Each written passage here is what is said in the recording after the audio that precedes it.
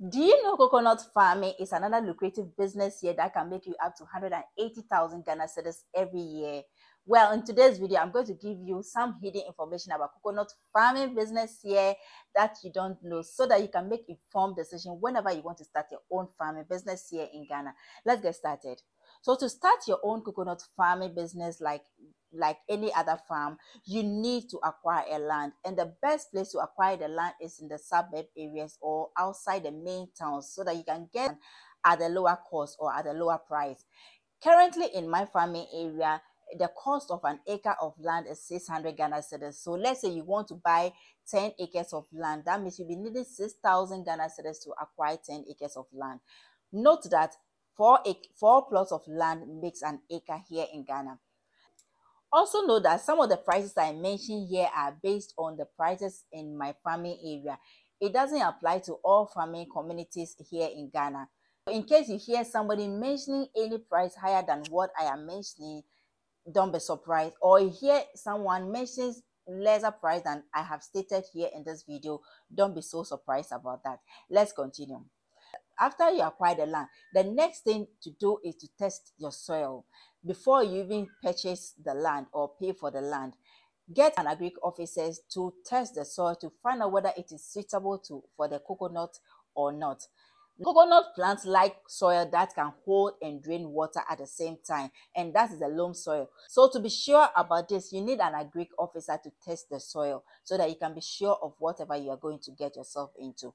Before you start farming on the land, make sure the land belongs to you or it has been leased to you for more than 50 years, so that you can be able to make some significant amount of money from that farm.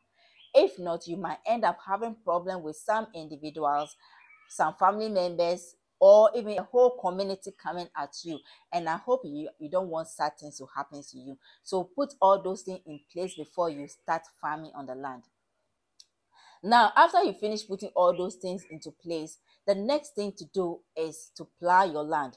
Before you plow your land, you can get some compost or some animal dung and spread it on the top of the soil before you plow the land. This can give the soil enough nutrients to help the plant to grow and develop very well. So let's move to the next step. So after you have plowed the land and mix the soil with your compost, the next thing we are looking at is planting, and coconut depends so much on water to develop very well. And here in Ghana, coconuts are planted during the wet season, that's the rainy season, that's between April to May.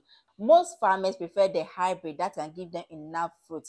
To ensure proper development and growth of your coconut, make sure that the seedlings you are going to buy is between 8 months to 10 months of age, so that you can get the best out of it. Also plant the seedlings immediately you remove it from the nursery. Currently, one seedling of coconut costs 3 Ghana cedis, and you need 85 trees on an acre of land. So that means you're going to spend 255 Ghana cedis on seedlings to plant on an acre of land. Let's assume you are going to plant on 10 acres of land. That means you spend 2,550 Ghana cedis to purchase seedlings for 10 acres of land. Let's continue. After planting, to ensure better growth and development of your plant, you need to apply some fertilizers or NPKs on top of the soil. This can help your coconut plant to grow very well. The next thing you are thinking of is irrigation. It's very important, especially at the early stage, so that the seedlings can be able to adapt to the soil. So just after planting, you need to water the plant for days, for at least for some weeks, so that it can be able to adapt to the soil. Also make sure that whenever you buy the seedlings and you take it from the nursery, you make sure you plant it immediately so that the plant can be able to survive. So it takes 4 to 5 years before you can start harvesting, according to experts. And within this waiting period, you can also be practicing intercropping on the land. You can cultivate some cassavas, legumes, plantains, and other plants on the land. But before you start that, get some agric officers to find out whether your coconut plant has gotten to the advanced stage where you can practice the intercropping. It's time for our bonus.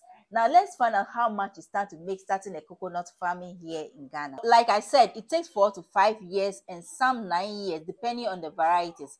But in my farming areas, most of the seedlings the farmers are cultivating takes 4 to 5 years before you can start harvesting. Remember when I was talking about the planting, I said it takes 85 trees on an acre of land. So that means from 5 years, according to the farmers, an acre of coconut farm produces averagely 700 to 1,000 coconut fruits every year, with an estimated market value of about 1,500 Ghana cedis each month.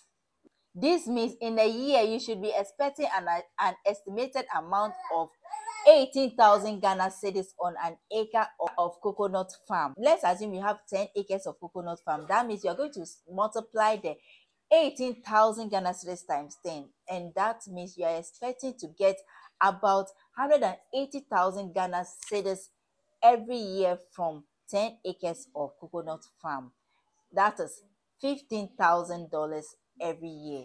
This video is very lengthy, so I decided to pause here. This is the part 1 of it. I'll bring you detailed information in the part 2. I hope you enjoyed today's video. Let me know which aspect of the video you enjoyed most in the comment section. Subscribe to this channel if you haven't subscribed, and I'll see you in the next video very soon. Bye bye.